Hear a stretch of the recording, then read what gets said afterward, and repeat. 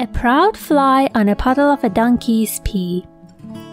Once upon a time there was a proud but tiny fly who was sitting on a straw that was floating on a puddle of a donkey's pee.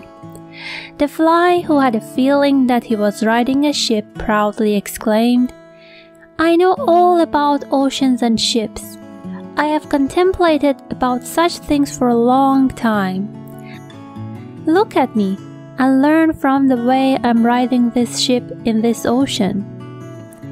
In his small mind, he was sailing a ship in the ocean. The puddle of donkey's pee appeared to him a shoreless sea, and the straw a big ship. This is because his knowledge and insight were minuscule.